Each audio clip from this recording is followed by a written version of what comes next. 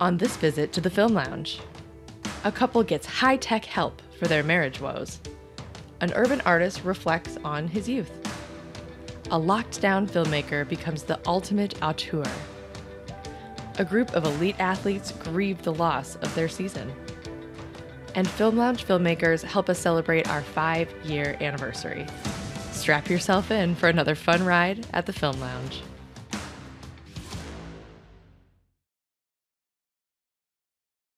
Funding for the Film Lounge has been provided by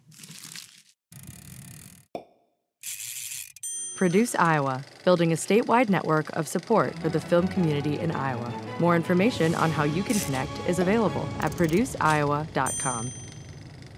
And Iowa Arts Council, empowering Iowa to build and sustain culturally vibrant communities by cultivating creativity, learning, and participation in the arts. Learn more at iowaculture.gov.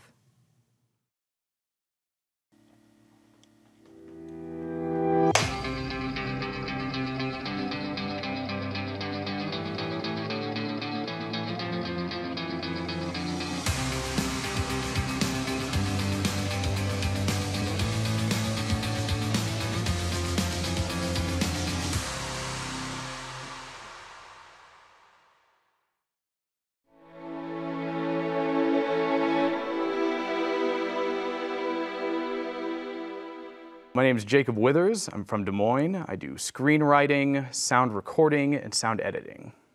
So Welcome to a Better You is a comedy short that I worked on with Justin Norman. I co-wrote it and also did the sound recording and the heavier parts of the sound editing. So when I walked into the room, the idea was already sitting there. All we had was the basic idea of there is a guy and his wife, and they're unhappy, and they get a clone, and we had a rough beginning and end to it. Just we knew the last shot and the first shot, and very quickly put together an outline for it. We just lay things out in terms of a basic 3-act structure with 3 sub acts to each thing and 3 parts to each one. And that way we've got a clean outline of just here are the actions that occur at each point, here is how things develop, here's how we transition from one to the next. We were trying to keep it to about 7 minutes of runtime, and we failed at that. It probably would have been looking at like 20 minutes if we hadn't cut it down quite a bit. You know, we ended up at that point at the end where you've got a lot of good ideas that you like, and they're sitting off to the side, and every so often you can be like, no, I'm still gonna put that into something at some point. I can't use it for that one. It had to be cut, it wasn't gonna work, but it's still there.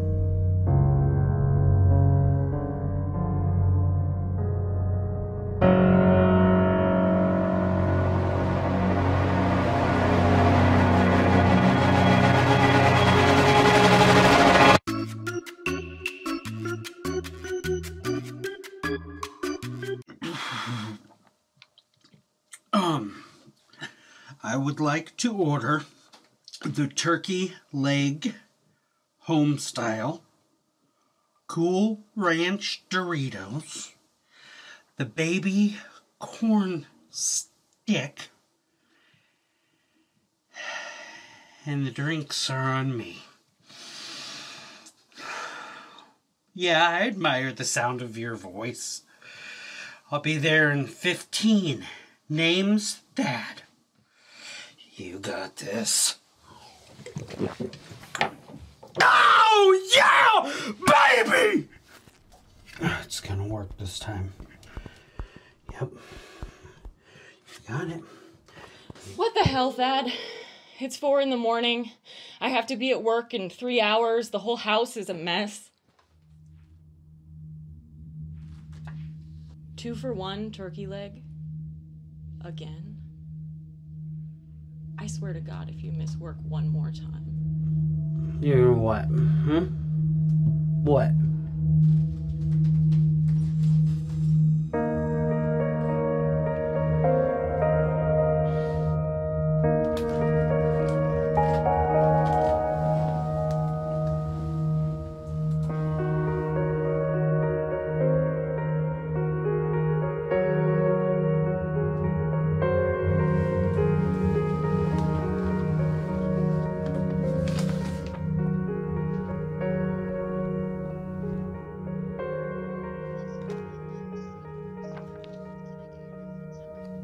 Yes, my reference number is 9105H.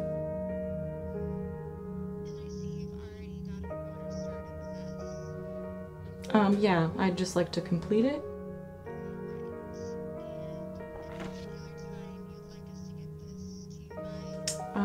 Just sometime this week if possible.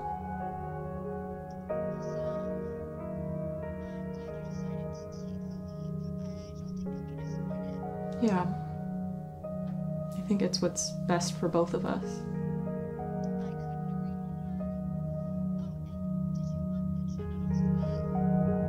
No, without genitals is fine.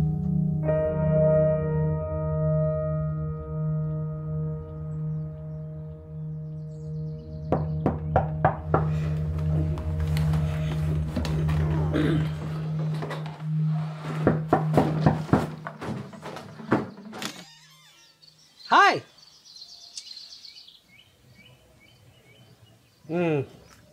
You're one of those things, huh? Yep. Cheek swab. Didn't even look like me. Well, I guess we're doing this thing. Come in. Nadine! Nadine! The thing you ordered is here! I'm not paying for this!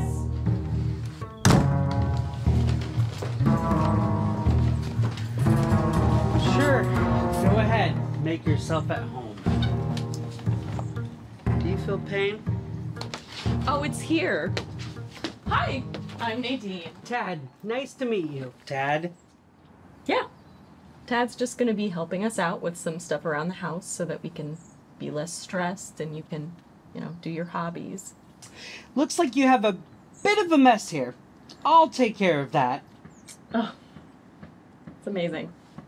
Well, I'm off to work. You boys have a good day. 6 p.m. You'll be wanting dinner then. I'll take care of that. Oh, Tad, my tummy's rumbling already.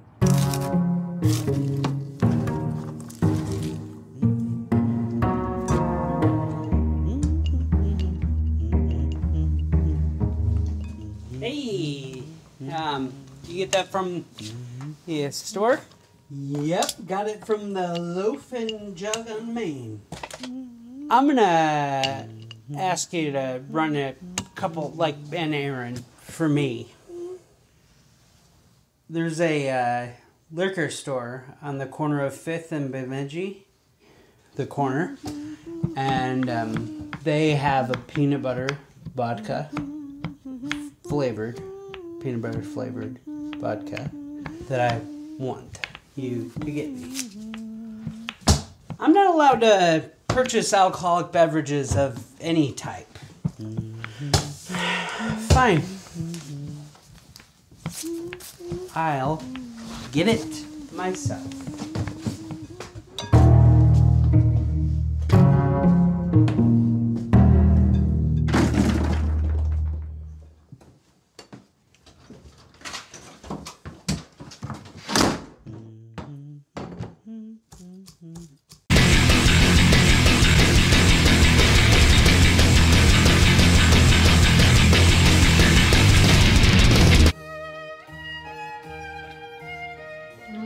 Bob, this is delicious, Tad. So, how was everyone's day today? I had a perfect day, Nadine. I took out all the garbage, recycled all of the alcohol containers, washed myself, did all my laundry, dusted the inside of the house and the outside of the house, and I made this whole meal with organic ingredients for only $12. And that? I told him to do all that. Well, great. Productive day for everyone then. Mm-hmm. Maybe tomorrow Tad can clean out the Airstream. What? What? But we can't sell it in that kind of shape. What is my pad? You're gonna sell my pad, my plate. Not selling it. You barely even use it anymore. It's just full of rotting turkey leg bones. We're buried in crippling debt, Thad. We need to either sell or return everything that we own. I know something we can return. You can't return a salad, Dad.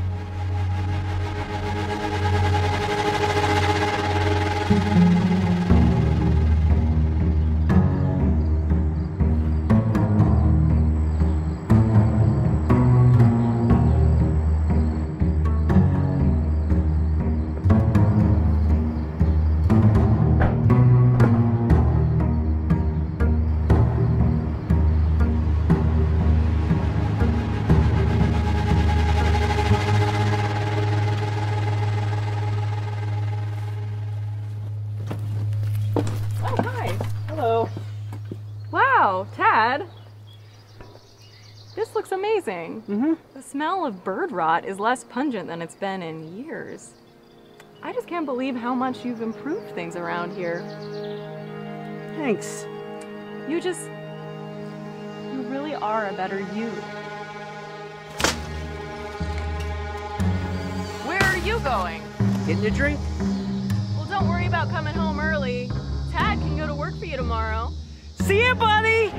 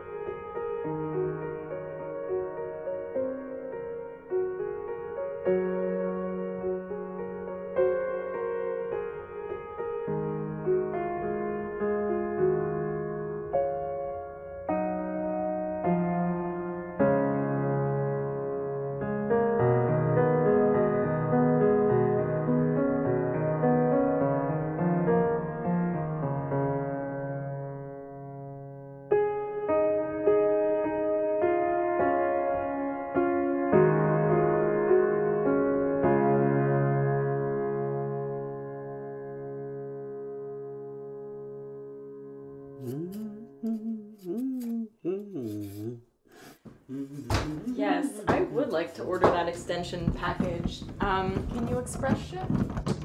That would be amazing.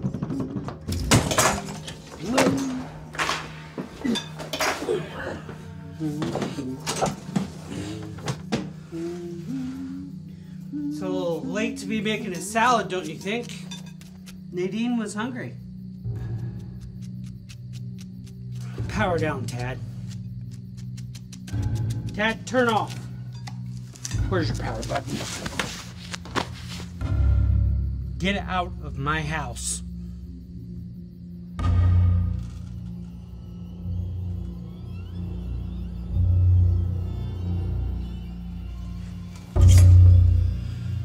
Whose house?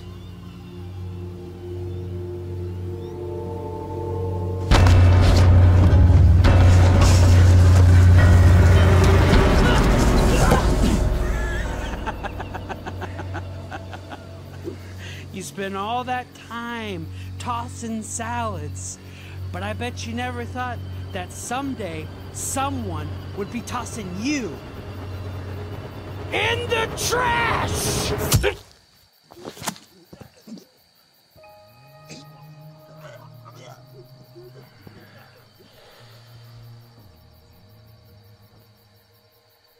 Looks like you committed homicide.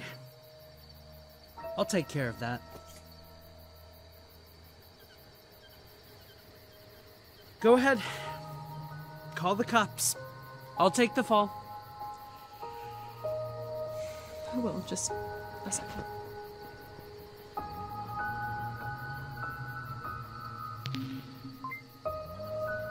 Everything all right? Yeah. Everything's gonna be fine.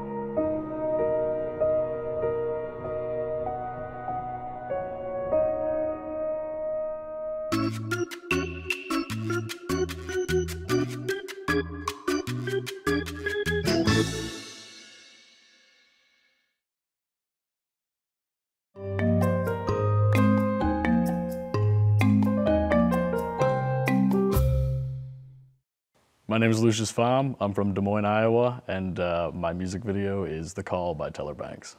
Teller's an example of someone I met through being a fan first and then starting a relationship with. I love his music, and he really wanted to tell a story about starting out. He admittedly wasn't like the stand-up guy, and got into some nefarious stuff, and so we kind of channeled that into, all right, maybe you're stealing a television set, because I like the way that looked. So I think we were largely inspired by the beat of the song is kind of retro, and we talked about it being kind of reminiscent of like blaxploitation films from the 70s, so like Shaft and Superfly and like Foxy Brown, and so we kind of wanted to chase that a little bit while also telling the story of where Teller's from and what he had to do in order to get where he is.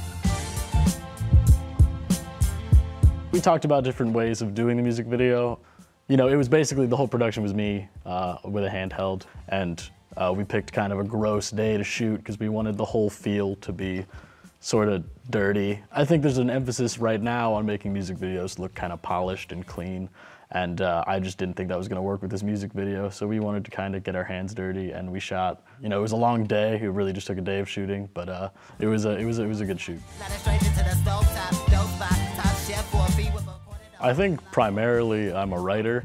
I think that works well with music videos and short films as a medium, specifically music videos, because it just kind of allows you a lot of space for creativity in like a short amount of time. Music videos are very similar to just feature films, just way shorter, and every second counts rather than every minute.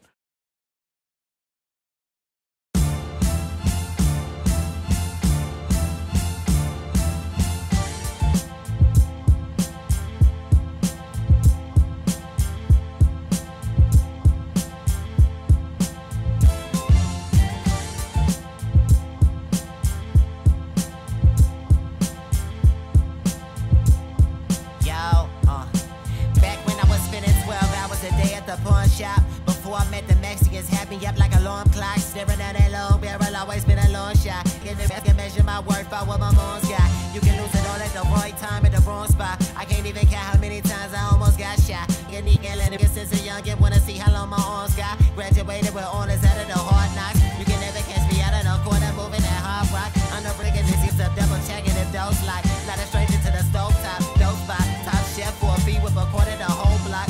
Came through in this route with a cape on, say the whole block. Hit a lick on the wholesaler, selling the whole stock. Stockpile, hostile, you either getting, gotta get it. Yours, that's just a lifestyle. They got teens fighting the same face in a life trial, life wild. They told me I was a bright child. Soon as I piped up and seen them put the mic down.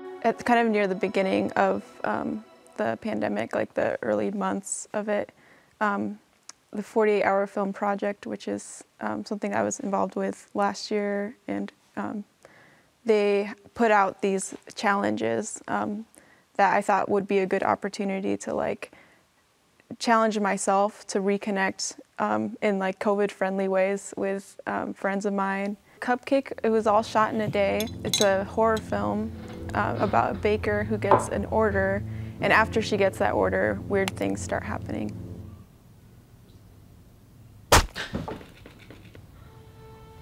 What?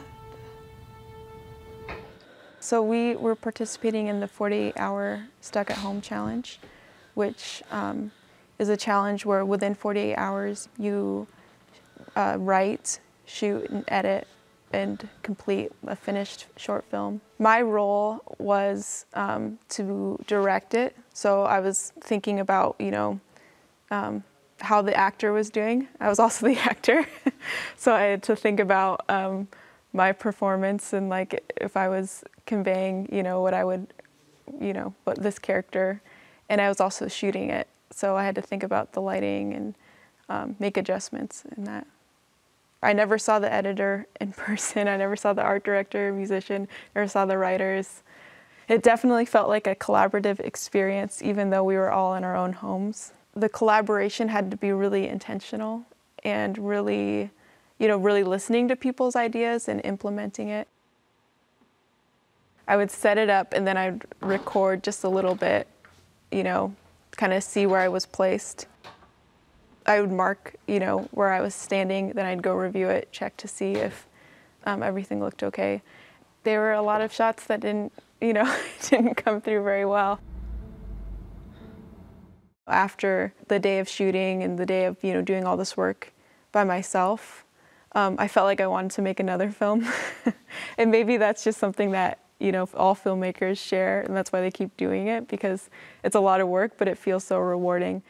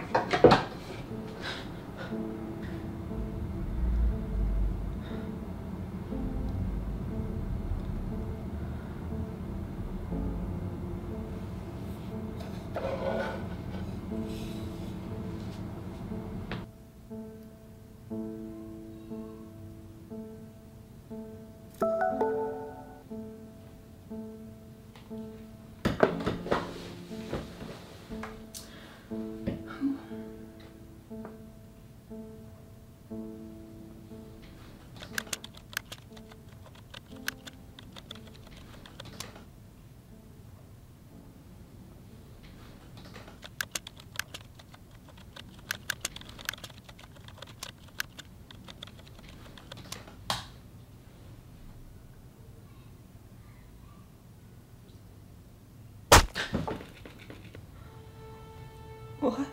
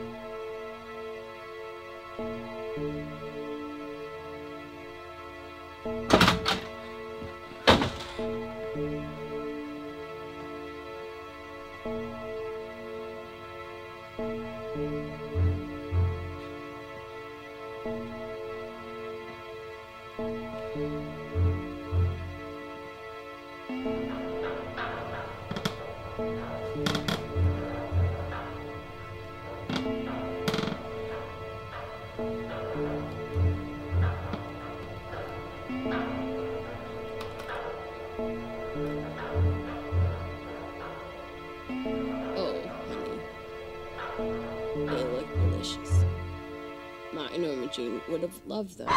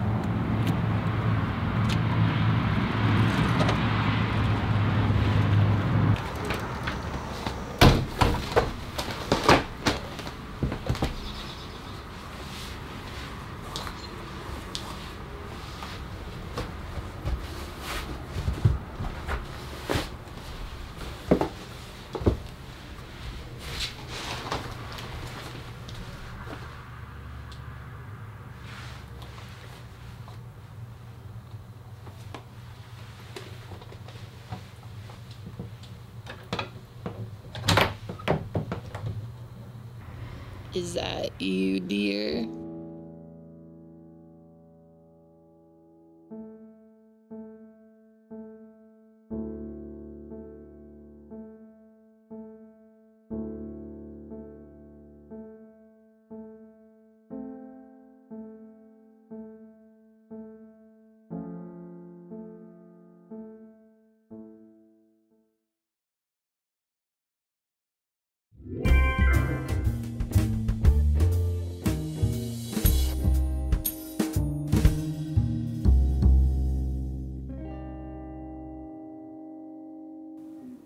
I'm John Richard, and my film, The Simple Gift of Walnut Grove, was featured on the first installment of the Film Lounge.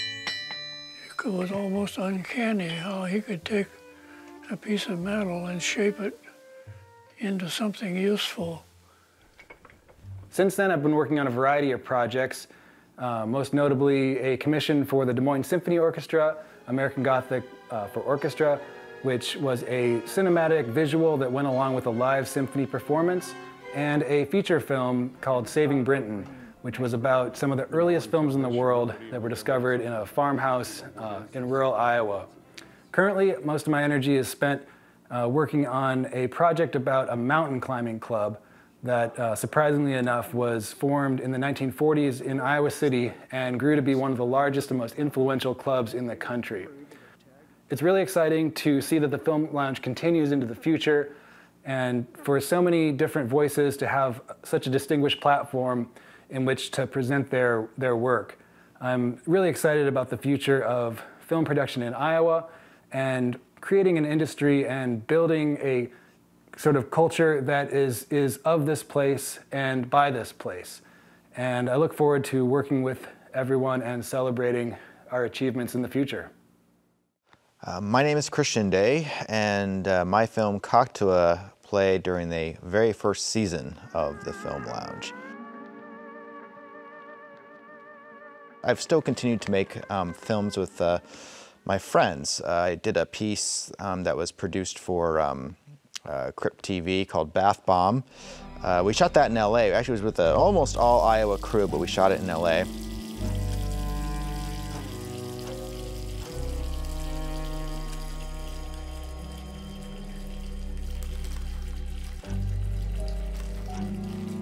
I made another film with some buddies called Mushtown. We shot that in Stratford, Iowa, with a bunch of my friends from The Bachelor. They flew out to Des Moines. We drove up there. We all piled into a cabin and then filmed on this property, this farm, for a week. It was one of the hottest experiences of my life.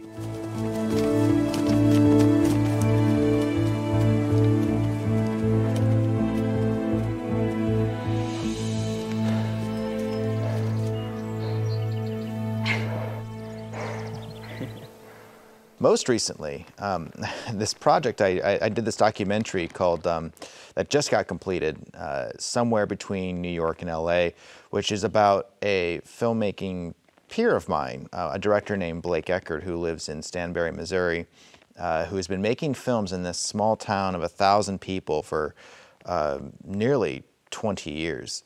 I had started shooting it 3 years ago, and then when COVID hit, I suddenly had some time, not a whole lot of time, I had some time on my hands, and decided to finish it. They made a movie.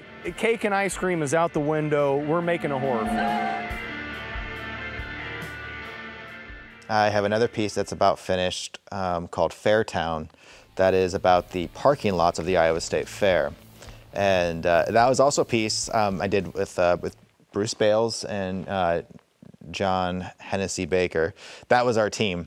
And we went out to the state fair and we filmed all of the yards that people would park their cars in. Have you had anyone really from interesting places? Oh yeah, they come from all over.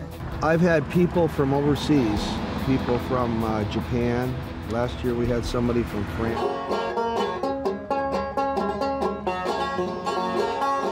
My name is Thomas C. Johnson. I'm an associate professor of communication studies here at Luther College in Decorah. Two of my recent films, Ironhead and Marika, appeared on season 1 and season 2 of the Film Lounge. Both those films being short subject documentary films, and documentary being the genre that I work in as a filmmaker. Since that time, a couple different things going, both film-wise as well as writing-wise. In the interest of time, I'll just highlight one of those things, and that being the film Driftless by Air.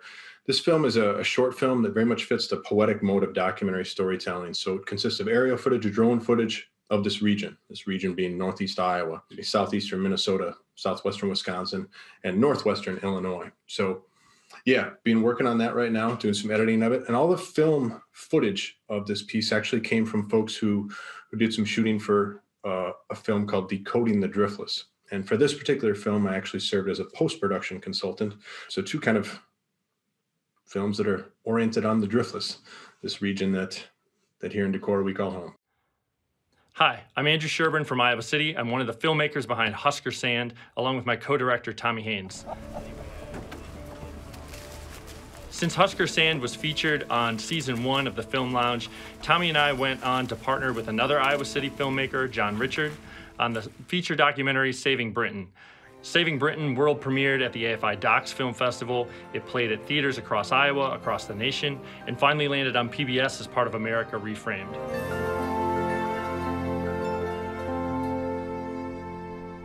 Tommy and I also recently received a Greenlight grant from the state of Iowa to pursue a new documentary feature film titled The Workshop, about the fabled Iowa Writers Workshop right here in Iowa City.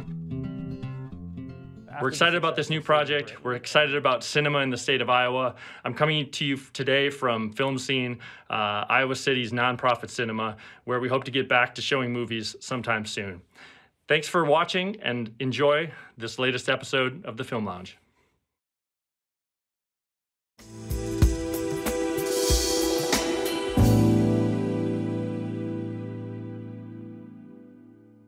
My name is Ben Friedman. I'm from Ankeny, Iowa. I'm a recent college graduate and an aspiring storyteller and filmmaker. Hi, I'm Michael Rundy. I'm from Dubuque, Iowa. I'm a recent graduate of Loras College, and I'm an aspiring videographer and storyteller.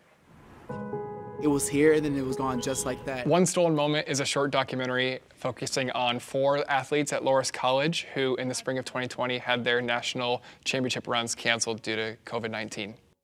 We got really lucky. I mean, to be honest, the athletes that we interviewed, like we said, were all 4 of them very accomplished, but also great orators for describing their experience. We're a Division III school, and you hear Division III, you instantly think like, okay, maybe a lower tier of sports competition, but you're like, no, no, no. Then you hear like Olympics, and you hear All-American, and you hear Sports Center, and you're like, oh, okay, these athletes are the real deal, and honestly would be able to compete at the Division I level. Yeah, and when the entire basis is that these 4 teams were potentially going to make a run at a national championship, you need to show that like, oh, they actually could win this national championship. No one will stop her! Gabby Nolan, unstoppable! Have yourself a championship, Gabby Nolan. It felt like it had the heart in it, but we wanted to basically make it feel like these athletes are rock stars and as cool as they like act. This can't be happening. It was interesting to be kind of in the middle of somewhat of a grieving process for these athletes. And for all 4 of them to open up as much as they did and be so vulnerable was pretty spectacular. Gave us some awesome material that we were able to share. Yeah, and it's like, it's always a weird thing too when you are asking someone about one of the worst things that's ever happened to them, like a couple weeks after it happened. Like, you know, that's like, so if they would have not wanted to be a part of it at all, like we kind of would have understood. I walked away, I think, from the whole entire process having a deeper understanding of resiliency. I don't think I've had something as high stakes in my life as something that maybe they went through, and to see that they were putting themselves already in a position where they knew what they were going to do going forward, and that this one particular weekend didn't define their whole entire career was pretty eye-opening for me. The documentary as a whole was dedicated to everyone who went through something similar, whether maybe it's not a sporting event, but lost something because of COVID, lost an opportunity. I think that can hit home beyond, or the sport context of the documentary. The idea is you want not just the Loras community to understand and like care about the doc, but you want other people outside of that to sort of get what these people are going through and sort of get the message behind all of it. And when it sort of hits home with people outside of that realm, it was a nice feeling.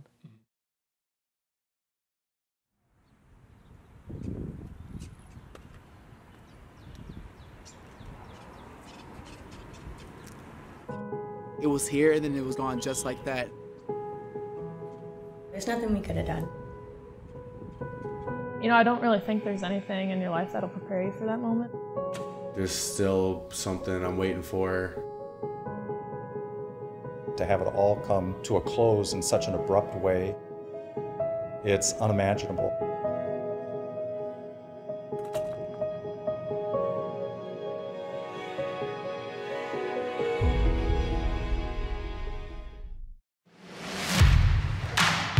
We started ranked #1 in the country. It was our year. We won conference this past year and we won regionals. And beat Wartburg, knocking off a 28-year streak. That was pretty awesome.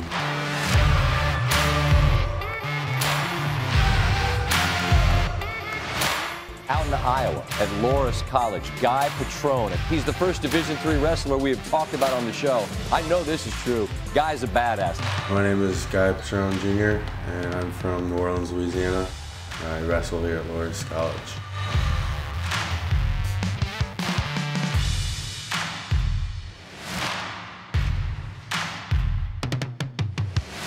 I think we were pretty confident and excited about what good coming back and what we thought we could do. We had 4 on all conference. Marissa, Mac, first team, me and Courtney, second team. We had knocked off 3 ranked teams, first time in history. For our programs making the Sweet 16, we had the best year in Loras College history. Number 21, Carrie! I'm Carrie Fitzpatrick. I'm a senior here at Loras, and I play women's basketball.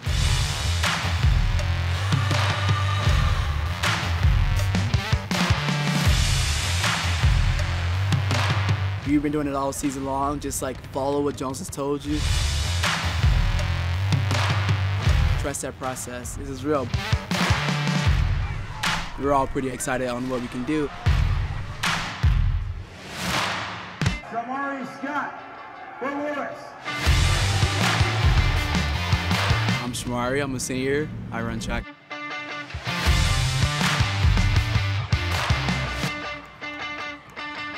We were doing probably the best we've ever done as a girls' team. We were really kind of honing everything together. The whole season was probably one of the best I've ever had. No one will stop her! Gabby Nolan, unstoppable! I'm Gabby Nolan. I have been running all 4 years at Loris. Have yourself a championship, Gabby Nolan.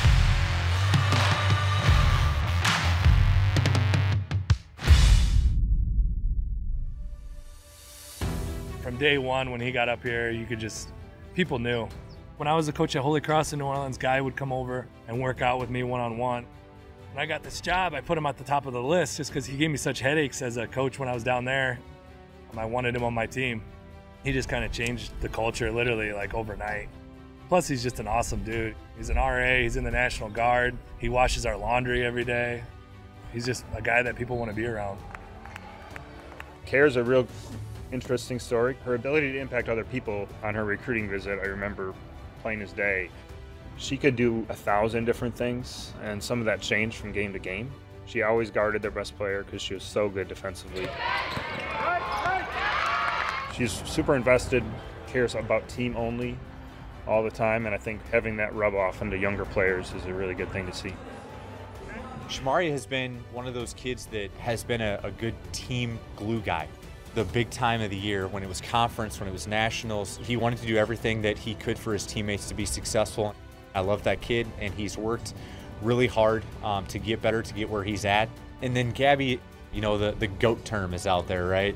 She was knocking on the doorstep of hitting the U.S. trials qualifying times for the 2020 Olympics. When you talk about records and regional awards and national recognition and national championships, I just can't find anyone in our history that has had that kind of success.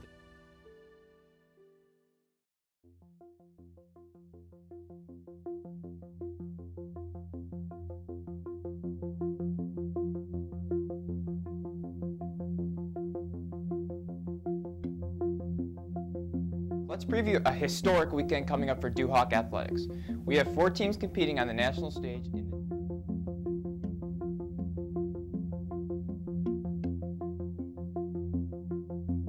We've never had it where it's all been in one particular weekend like that. Best case scenario, wrestling wins a national championship, the women's basketball goes to the Final Four, and both track teams trophy.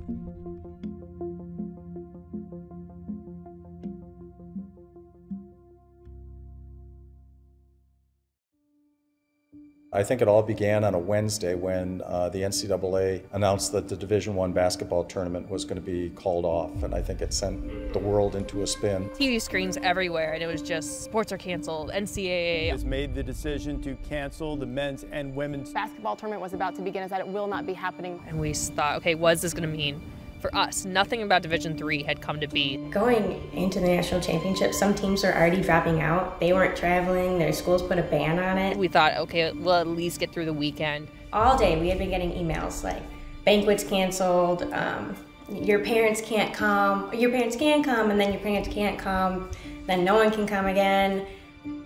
We're in the hotel room getting ready for just to go out to dinner. We just hear knocks on the door going down, and it's Jones. TJ called us all into the hotel room, and we walk in, and it was definitely like you can tell a change of mood in the room. Had practice at 4. Got into stretching and then our first drill, and within 5 minutes of our first drill. The next thing you know, we get an email and it says Division III, all remaining divisions are canceled. And it just kind of felt like time stopped.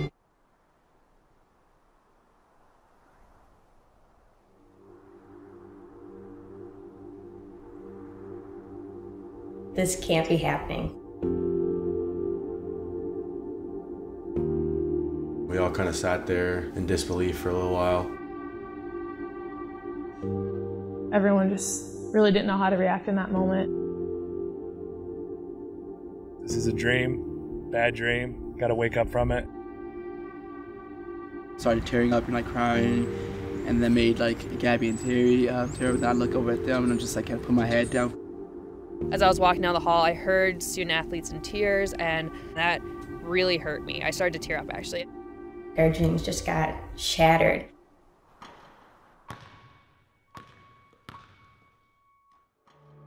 I rise and fall with all of our students because I get to see them at their very best and I get to see them in their not so very best. And in each way, I care about them. And so it's hard. I take it home with me. That night, that when I went home and actually had a moment to think about it, I cried. I'm gonna cry right now. After 4 years of wanting to be a national champion, now I just, I don't get that last opportunity. I kind of tell myself every day, yeah, it's over. I looked at Patrick Michael, who had been training to try and go to the Olympics. I thought of Shamari and how he worked so hard to get back into the sport when he had to take a year off. And then it really didn't hit me until my coach started crying, and I was like, I'm done.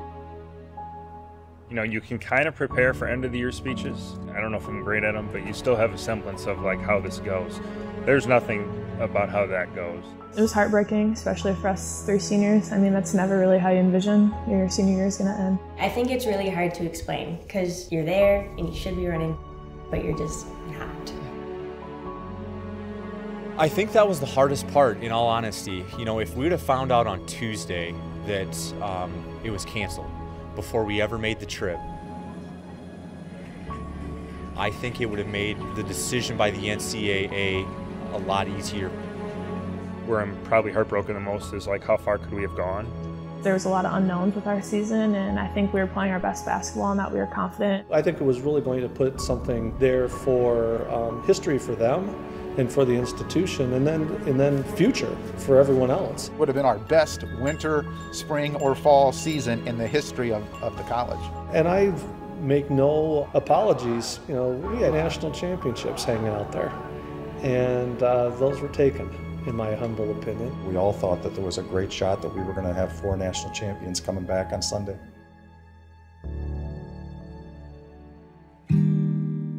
As a team, we decided it'd be best if we still went out, got dressed up, and made light of the situation. They needed to mourn, they needed time, honestly. We had a good group of seniors, so told them to go mourn, and then we're gonna celebrate this season as a family. We went out to eat, had a nice steak, and tried to make the most of it, We wanted to do stuff together that day, the rest of the day, into the night, just so we were together and hanging out and at least kind of probably sponging the feeling of what that actually felt like. Before anything really had a chance to set in back on campus, everyone was gone. And so there really wasn't an opportunity to kind of put your minds at ease, to get back in the regular swing of things. But it's a bigger picture. Look at this campus. There's nobody here, right? And there's nobody anywhere in any campus in the country. And to understand that, what can you do about it? You can't do anything. At the time, people were still wondering, is this really the right decision? Why can't we play? And I think now it's it was the right decision. The NCAA taking that season from us, obviously ending it right where it was a good call for our health. But at the same time, it's very heartbreaking. It's we're so close. It was just literally just snatched right from us. My last 2 years was basically, taken from me. One due to injury, another due to epidemic that we can't really control. I feel like it was the right move, canceling the tournament. I just wish that could have just gone through with it, just one weekend. That's the thing, for me, it's easy because I'll have 20 more of these. I'm still gonna feel for probably our seniors the most. There's some days where I'm all right, I'm done, I'm moving on, I'm an adult now. And then there's other days where I'm I wanna go back. I've just spent my whole life running. It's weird, it's different. I've just grown up my whole life playing sports, and I've always been involved in something, and feel badly for my teammates, and just knowing that their season got cut short, and for the ones who maybe don't get a fit there, that's pretty hard. At the end of the day, we had a great season, and we were able to end with the winningest team in Loras College history. Just being undefeated on the year, that's definitely something to take away and to be proud of. Reflecting back on our day-to-day practice, the relationships that I built, those are the things that I miss the most, I think. Yeah, you're going to remember the Sweet 16, you're going to remember the Elite Eight, all that stuff, but I think what's most important is just the friendships, the relationships we've built, all the memories we've made. When I look back, I'll always remember Coach Jay being by my side and supporting me, always telling me that he believed in me. After that initial hurt, it was good to see all the programs kind of rallying around the sports that were affected. There's been the hashtag Loris Together going around campus, reminding each other we're in this together and we're all going to come out better and stronger. Hey guys and gals, I'm Greg Dumble, class of 1967 at Loris College. I heard that... Hey Dewhawks, this is head men's volleyball coach Jeremy Thornburg. I just wanted to send you a quick pick-me-up message. There may be a lot of unknowns out there. Good thing is we can do this together. Hey, we're gonna rock this. Go Dewhawks. 2 words which I will leave with you. Go Dewhawks. I think that the community showed what it means to be a Dewhawk and put their heart out for people, for sure. They put out a blanket waiver that says you can come back for another year if you're a spring sport athlete. It's a tough spot to be in for winter sports because, you don't get that back. The fact that we get an outdoor back at least, that gives a lot of us a chance to have some sort of closure. But at the same time, there's a possibility of not having everyone back because some seniors have to get on with their life. There are some people who are going back for their 5th year of eligibility. I'm not really too keen on taking that. I'm engaged currently. I've got a job waiting for me in criminal justice. I'm ready to be an adult. For so long, I've been known as Gabby Noland, the runner. It's just kind of been my staple and what people know me by. So it's definitely going to be a change of just being Gabby Noland, just the regular cool kid, I'm at City Highmore High School on the track. I just finished a workout not too long ago. We still got unfinished business. That's kind of like the message that was left with us. The next step from here for me personally would be go to the last chance qualifying tournament for the Olympic trials to make a world team and hopefully eventually the Olympics. It was my first recruiting class overall. There was even some guys that weren't starters that were just huge for our culture, and they set the foundation, like a championship foundation. This class, they left a legacy that is just maybe unmatched. As a freshman, I didn't think that we'd get to this point ever.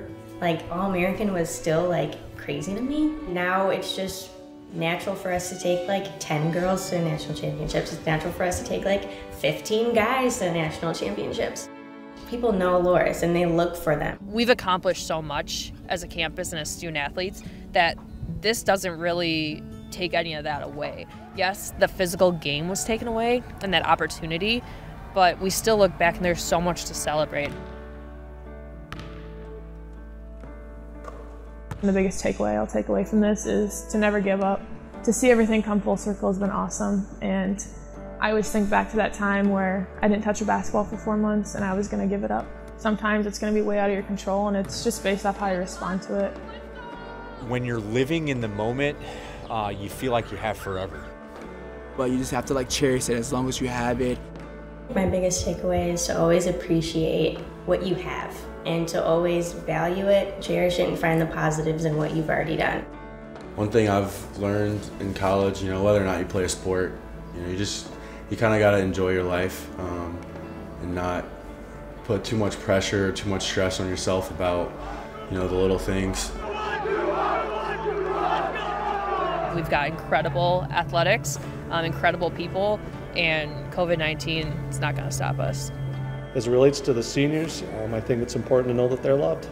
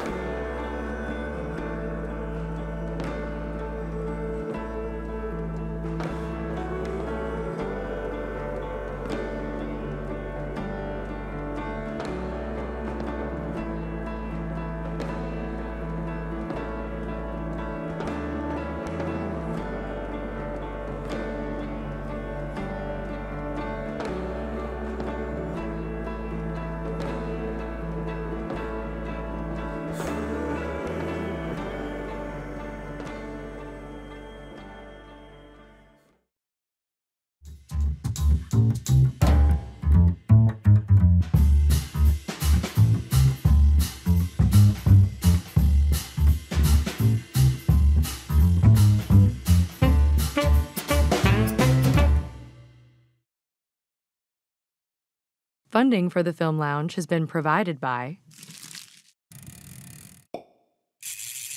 Produce Iowa, building a statewide network of support for the film community in Iowa. More information on how you can connect is available at produceiowa.com. And Iowa Arts Council, empowering Iowa to build and sustain culturally vibrant communities by cultivating creativity, learning, and participation in the arts. Learn more at iowaculture.gov.